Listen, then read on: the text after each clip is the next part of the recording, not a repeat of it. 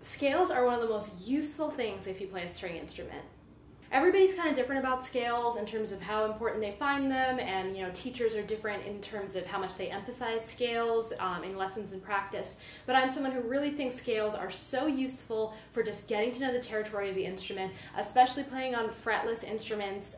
It's so important that we really know the fingerboard. So I love to incorporate scales in all of my warm-ups in a lot of different ways. Other than the obvious part of working on your left-hand technique with scales, scales can be a really good time to actually work on bowings in your respective pieces and repertoire. So I wanted to make a video to talk a little bit about one of the approaches that I use using scales to get to know some of my repertoire and work on certain things. I'll be demonstrating on my Baroque cello with gut strings and a Baroque bow, but you could of course do this on a modern instrument or really even a non-string instrument. This practice could work on anything.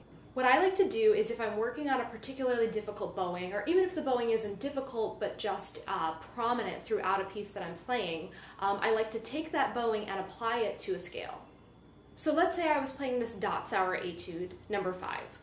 And assuming I wanted to do a fast tempo, maybe I'm struggling with the triplet bowing because every other group of 3 is going to be in opposite bow direction, which is a common challenge from triplets, is that we have to end up playing each grouping of notes starting either first with a down bow, then an up bow, then a down bow, and it can be kind of hard to organize ourselves with these bowing challenges. So what I might do for something like this is practice a triplet bowing on a scale before I get going with the piece to feel like I really have a good handle on that bowing.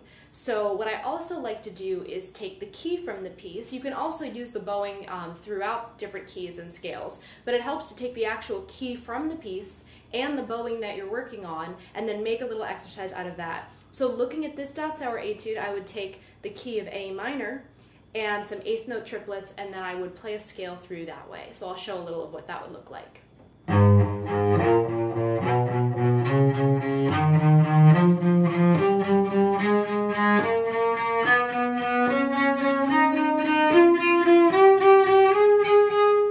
So by going through this way, I don't have to stress too much about actual notes and musicality. I can really focus on just going back and forth with my bow, making sure that that triplet bow stroke feels comfortable. If you are working on Baroque repertoire, one of the really common bow strokes that you'll see is separate bow 16th notes. So I really like to take this bow stroke and work on it, especially because it can be a little tricky on gut strings to get a good sound on this stroke. But for anybody, when you have separate bow 16th notes, that's a really good thing to work on in scales too.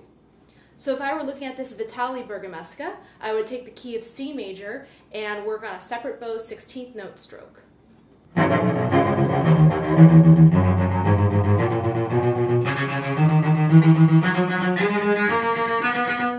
I generally like to do the repeated notes because that way I don't have to stress so much about left hand and I can really focus on getting the bow stroke under control and sounding really good. But if you want to up the ante, you can always move along into the other notes of the scale faster in that same rhythm.